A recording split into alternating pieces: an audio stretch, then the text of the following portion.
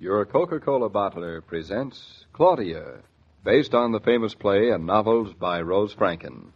Brought to you transcribed Monday through Friday by your friendly neighbor who bottles Coca-Cola. Relax, and while you're listening, refresh yourself. Have a Coke. And now, Claudia. I thought I just turned it off. It's on my night table. I'll turn it off, darling. Oh, it does is ring and ring and ring and ring. What time did it ring just now? Oh, it could be almost any time. Could be 2 a.m., 6 a.m., 8 a.m., 10 a.m. It better be 8 a.m. or I'll throw it out the window. If I could only open my eyes, just one or the other, I'd tell you. It's 8 o'clock. Oh, thank goodness. I was afraid it might be 6 o'clock again. How long is the baby going to be on this nocturnal routine? Seems to me like all we do is go to bed and get up and go to bed and get up. Isn't it wonderful? What's wonderful about it? Oh, I've always loved kissing you good night. Even better, I love kissing you good morning. And as long as the baby has so many feedings, I get so many chances to say good night and good morning. That is small compensation. I'm starting to feel like an owl. Good morning, Owl. Good morning for the umpty-ump time. That was the worst part of being in the hospital, wasn't it? Why is what? Nobody to say good morning to. I missed you so in the morning. Me too. I want to have lots of babies, but why can't I have them at home where you are? There's lots to be said for the nice old-fashioned way. This is no time to discuss our future offspring. I haven't recovered from this one. I think now, with my newly acquired knowledge, that it's going to take me many, many, many, many more months I'm so glad you're enjoying it too, darling. What? No. Well, I suppose it's time to get up. I'm exhausted. Yes, that proves it's time. I better put on a hustle, too. I gotta get to the office and back to work bright and early. Work? What's that? Oh, I've almost forgotten. I almost feel as if I should take a refresher course in architecture. I have sorely neglected buildings for babies these last 2 weeks. Darling, if you're half as good at architecture as you are at babies, you'll be a raving success. Well, it's getting late. I shall pull my poor, aching body into the shower. Darling, don't worry about a thing except getting yourself dressed and down to the office. I've got everything all arranged so you can get dressed and shaved and breakfasted without even knowing there's a baby in the house. That will be quite a novel experience. But thanks for the thought, darling. It certainly is appreciated. Call me when the coffee's on, Mama. Not if you persist in calling me that, I won't. Now, Skeezix, you little funny face. Are you still asleep? You are, eh? Getting born must certainly be an exhausting experience. You just stay where you are and I'll be back in a second. I'm going to get your father's breakfast ready, okay with you? Oh, you're all wet again. Honestly, am I going to have to change you every 10 minutes?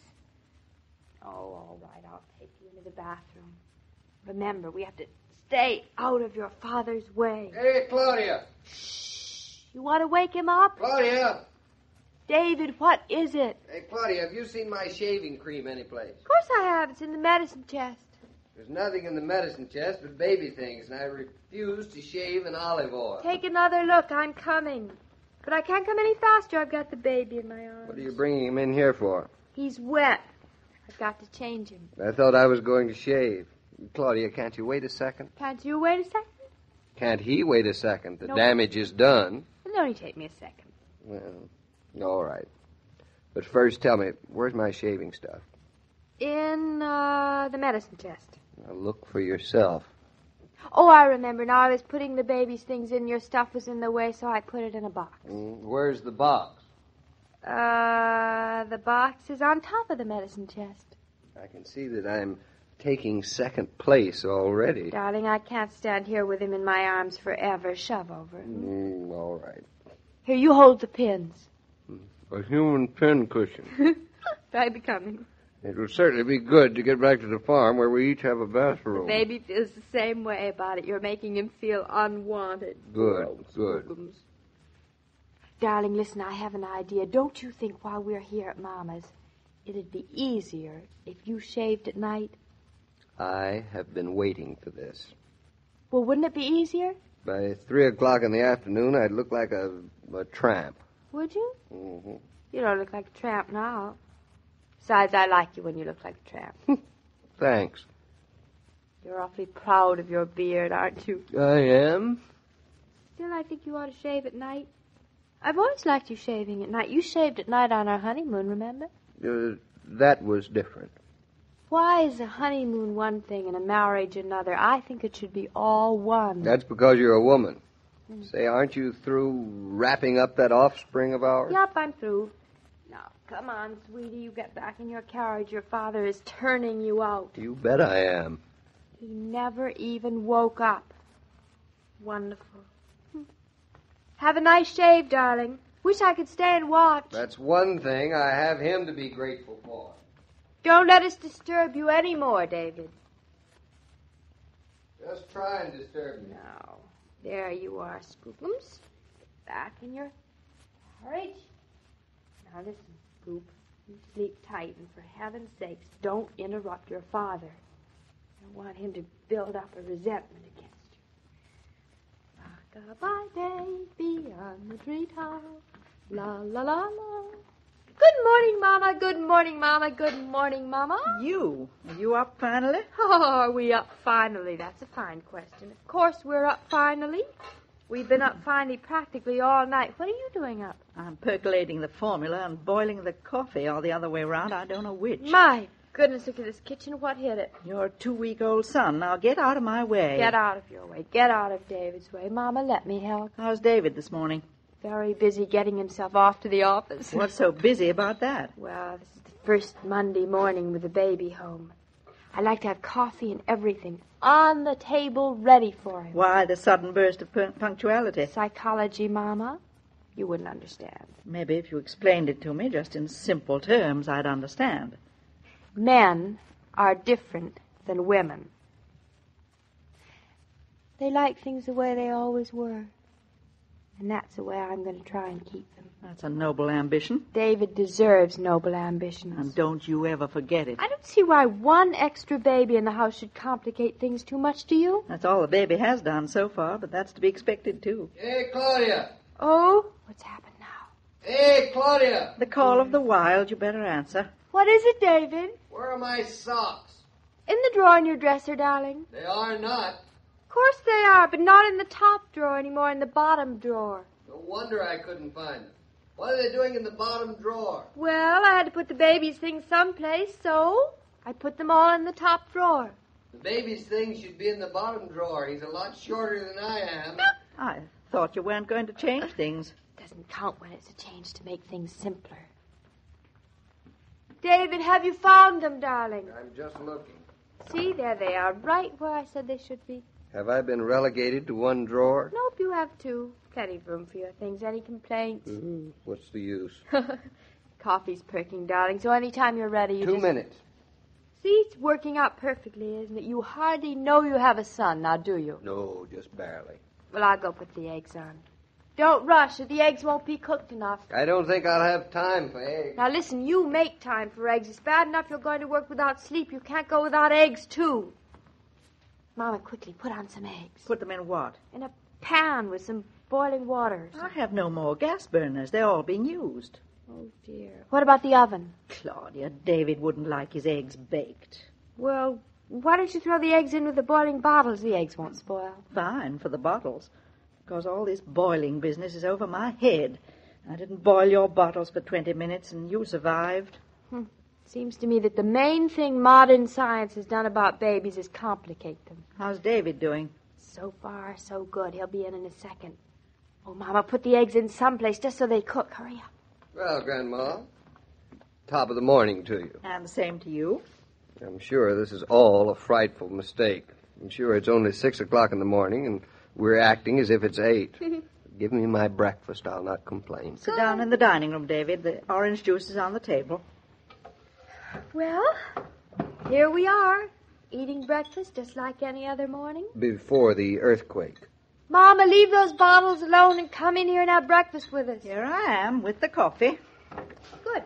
Well, a day certainly begins with a bang, doesn't it? I don't see why everybody's complaining. Cream, David? Thank you. Hey, is this cream? It's as good as. Now, don't turn up your nose at it. What is it? Won't hurt you. It's good for you. What is it? It's condensed milk. Why is it condensed milk? 'Cause it's not cream. Who's been drinking the cream? Nobody has. There isn't any. Oh, we forgot. I'll take my coffee black. You will please. not. It'll upset your stomach. Put in the condensed milk. I don't like condensed milk. You ought to learn. Lots of people like it better than cream. I suppose you're going to say that if it's good enough for your son, it's good enough for me. Well, isn't it? No. Drink it anyway. No, just this once. Oh, everything's going perfectly. Oh. I'll go see what it is. Mama, stay where you are. We are having breakfast. Oh, maybe I better go see. I'll be right back. You stay where you are. You have your breakfast with David, Claudia. I'll see what it is. Don't stop her, Mother. She'll be so disappointed with herself. She wanted to have this morning go well. Don't you want your eggs, David? No, I'll just run along. Look what time it is. You both have enough on your hands as it is. Well, you're sure you'll pick up something to eat on your way downtown? Yeah, I'll have it sent up to the office. I'm late now. So long, Mrs. Brown. So long, Mr. Norton. Oh, such a to-do about breakfast. Claudia, is everything all right? Yep, everything's fine. He's just having a bad dream, I suppose. David, are you eating your David? He left. He said he was late. Why, he hasn't had his breakfast. He promised he'd have something on his way to the office. He just went? Just like that? I'm to deliver a kiss. Oh, Mama, this isn't the way I planned. He knows. He'll get used to it. Oh. But I've always said goodbye in the morning. He might still be waiting at the elevator. Mama, you go see the baby. I'm going to try and catch David. I may have two men now, but David was the first. After all, first come, first served. Hey, David. David, don't go till I say goodbye. Yes. First come, first served. Any talk of a party in your house, your club, or your church? Better plan for plenty of Coke, no matter what else goes on the refreshment list. If you provide guests with the pause that refreshes, you've started them off toward a good time. Whether it's in your own home or at a community affair, serving ice-cold Coca-Cola expresses hospitality in terms that folks understand and like. Well, David got off to the office all right, Mr. King. Yes, a little the worse for the wear. Yes, but it won't hurt him. By the way, I don't think I've heard you mention the name of the baby yet. We haven't mentioned it. We haven't chosen it yet. Not yet? Why, he's over 2 weeks old. I think trying to find the right one is in the back of all our minds. Maybe we'll come to some agreement tomorrow. Got any idea of what it'll be, Mrs. Brown? Well, whatever David and Claudia want. And I never have any idea what that is. Well, I'll certainly be around tomorrow to find out for myself. Goodbye till then, Mrs. Brown. Goodbye, Mr. King. As I was about to say, every day, Monday through Friday, Claudia comes to you transcribed with the best wishes of your friendly neighbor who bottles Coca-Cola. So listen again tomorrow at the same time. And now this is Joe King saying au revoir. And remember, whoever you are, whatever you do, wherever you may be, when you think of refreshment, think of Coca-Cola. For Coca-Cola makes any pause the pause that refreshes. And ice-cold Coca-Cola is everywhere. These broadcasts are adapted for radio by Manya Starr, and the entire production is supervised and directed by William Brown Maloney. And now, here's a word from your friendly neighbor who bottles Coca-Cola.